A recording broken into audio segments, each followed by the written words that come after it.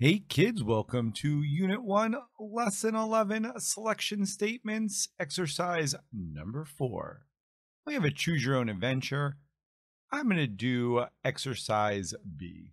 Let's go ahead and jump in and see what we have to do. The painter's participating in a race and they need help navigating around the neighborhood to reach the finish line. We're going to import our Painter Plus class from our backpack. We've already done that. If you don't have it, you can click here and get a copy of the code. What we have to do is write the Marathon Painter class that can navigate around the neighborhood to reach the traffic cone. First, we're going to write the Marathon Painter class to be a subclass of the Painter Plus class. We're going to write the method move to south to have a painter object move east while it can move, then turn right when it is able to move south. That's a word sandwich. Then we're going to write another method called move to east to help a painter object move north while it can move, then turn right while it is able to move east. Another word sandwich. Finally, in our tester class, we are going to instantiate a Marathon Painter object and then call our move to south and move to east methods.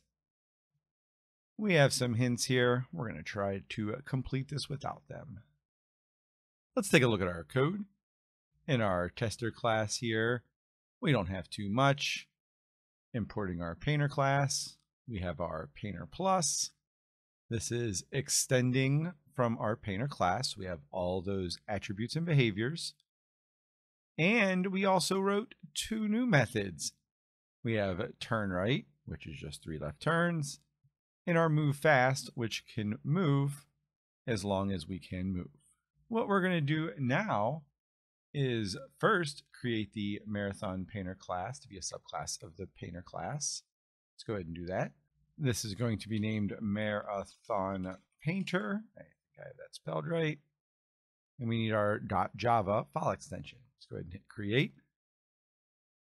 We're importing our Painter class again, but we want this to be a subclass of the Painter Plus.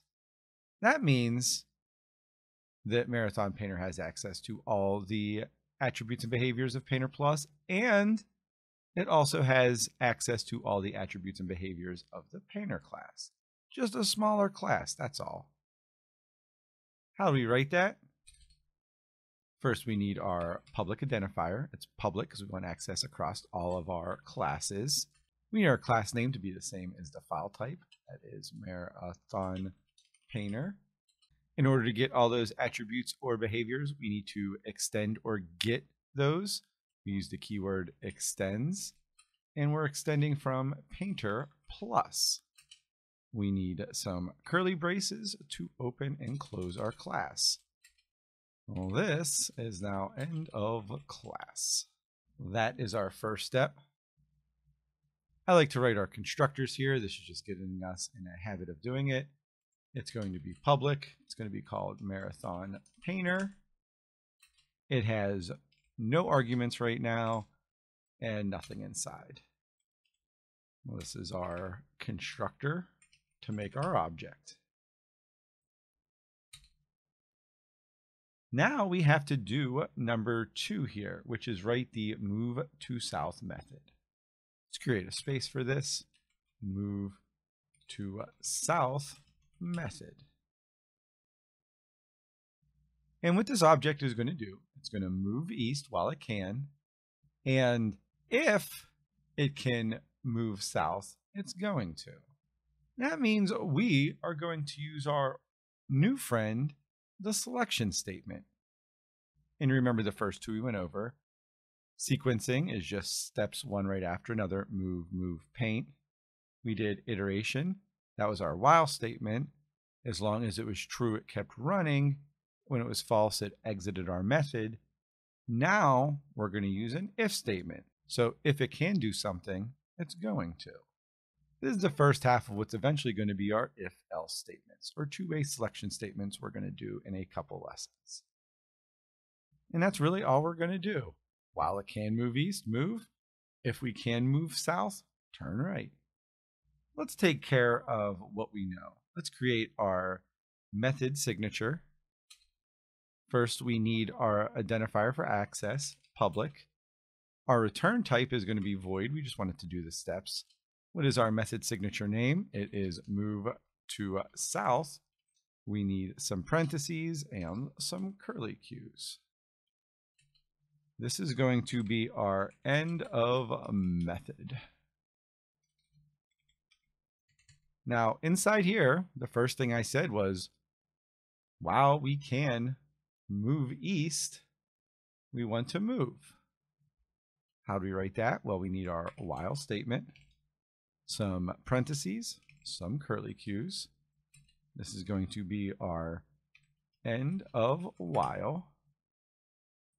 And while we can move, and remember, under our methods here, can move can actually take a parameter. We can actually give it an argument. And we want it to check and see if it can move east.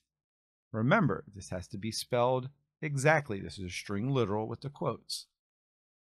So while we can move in the east direction, so it's going to keep running as long as we can move east, we are just going to move. Well, that's it. Now, within this while statement here, we want to say if we can move south, we want to go ahead and turn right to orient ourselves to go down. What's the anatomy of our if statement?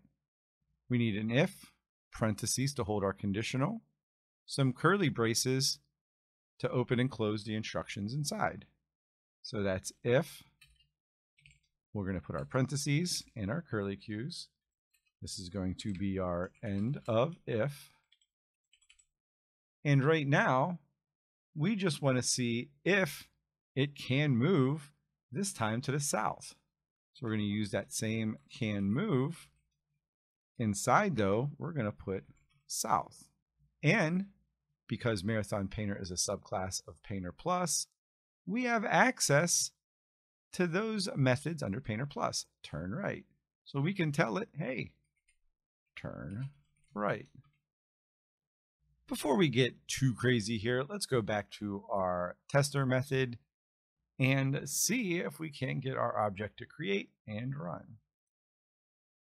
First thing we need to do is to instantiate our object.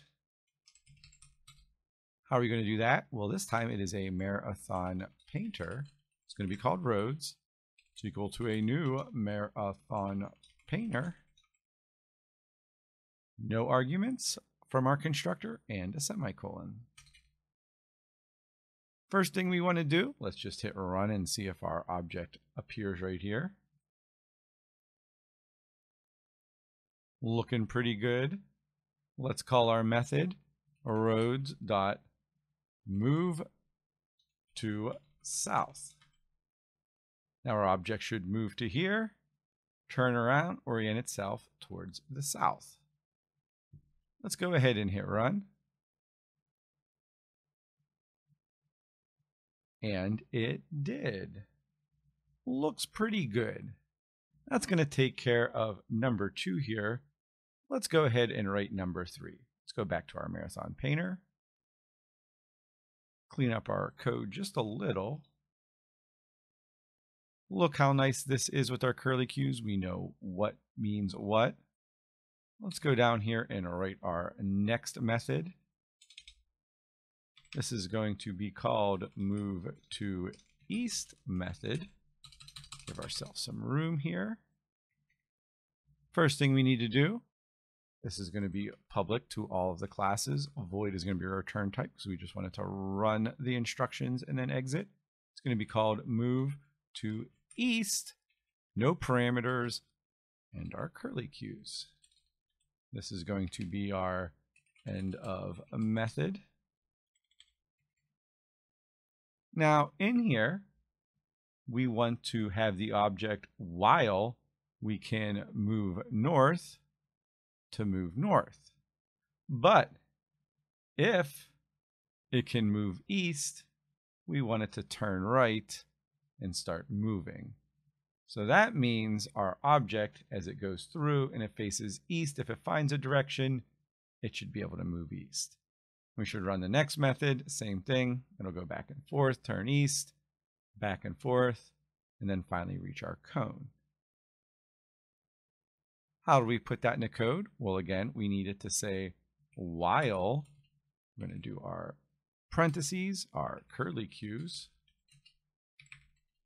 end of while. And just like before, we got to put a Boolean statement in there. We have our can move, and it takes one parameter. That parameter is going to be our argument of north. So if it can move, and if it can move north, because we're down here, we want it to start moving up. And if by chance we can move east, we want it to turn right during that. That means within that same while statement, we're going to come down here. We're going to use our new friend if, because it can go that way we want to. If, we need our parentheses, our curly cues again. This is going to be our end of if. And if we can move east, we are going to turn right. And remember, because we are a subclass of Painter Plus, we have access to that turn right method. Now, if it can move north, it's going to turn right. We still want it to move, though, if it can move north. So outside of our if statement here, but inside of our while statement, we're going to have it move. So while we can move north, we're going to move north. But if we can turn east, we're going to turn right. And that is it. Looks pretty good. We have our end of class. Everything looks to be in order. Let's go ahead and finish up our code. Let's head back to our neighborhood runner. And down here, we need to tell it first that it can move to move. I think we can do our roads.moveFast method from our Painter Plus. Let's see if that takes us all the way down here.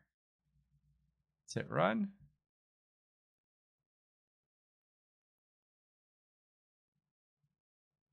That's pretty good.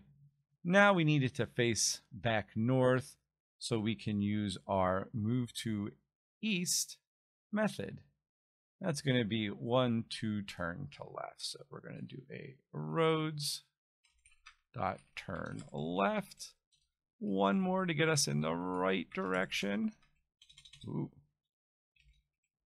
That should orient us going north. Let's speed it up just a little. Hit run.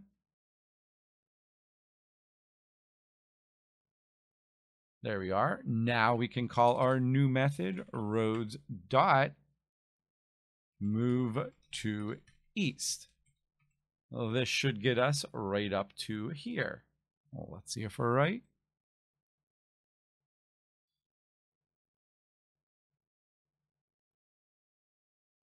It did.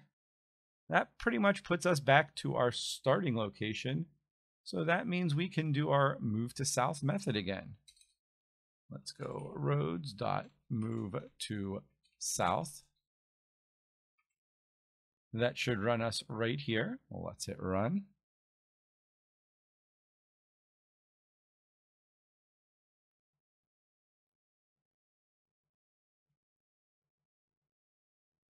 Pretty good. Now we just got to rinse and repeat. We're going to reuse that move fast method from our last lesson.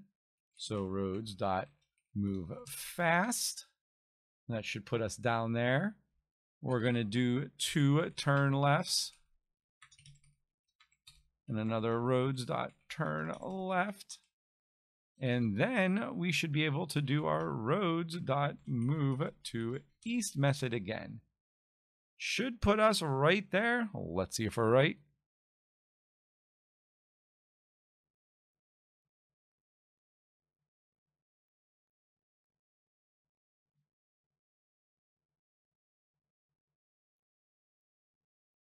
Look at that. We're so close, kids.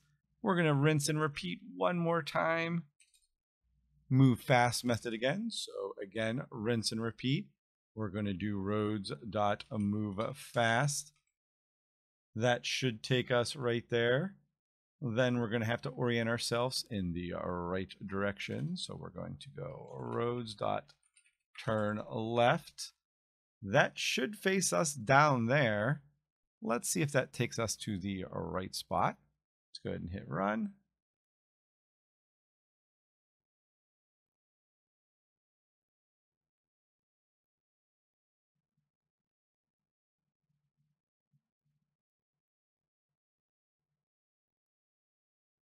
In order to get us to the code, once we do, we'll move our move fast method to finish it up.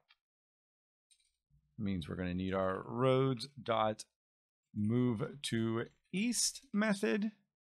It's going to turn us, and we're going to do our roads.moveFast. That should take us to the cone and complete this exercise. Let's go ahead and hit run.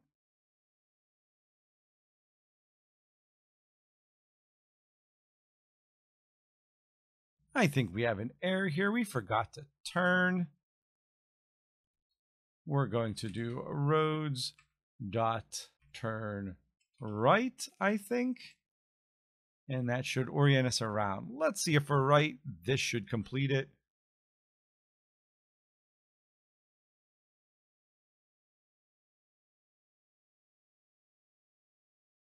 And we did. Let's go ahead and test it. Make sure we completed everything we needed to do. And we succeeded on all 4 accounts. I know somebody's out there saying, hey, Mr. Rhodes, you should have went down and back up. And you could have certainly done that. That was just changing around one line of code. This was also a way we could have completed it. The important part is we are completing the move to east and move to south methods. Good job, kids.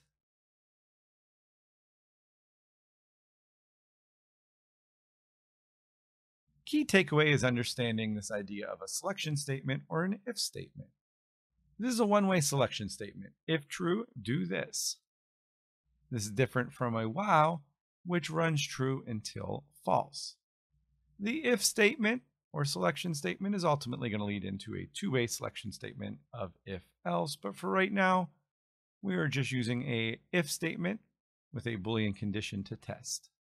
The anatomy, we use the if keyword, parentheses. We have our curly braces to wrap the instructions, and then we execute whatever happens within those curly braces. And that's it. Hopefully this video helped you understand selection statements a little better. As always, kids, if you have any questions, come see me. Otherwise, I'll see you on the next video. See you later, kids. Bye. Bye. Bye.